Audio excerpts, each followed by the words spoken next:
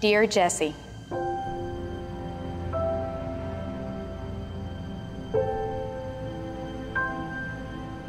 it was just yesterday that I remembered you kicking away inside my tummy. Watching you grow up has been incredible, from your first year to your 15th. You have grown into an intelligent, kind, and confident young man. You will be driving very soon.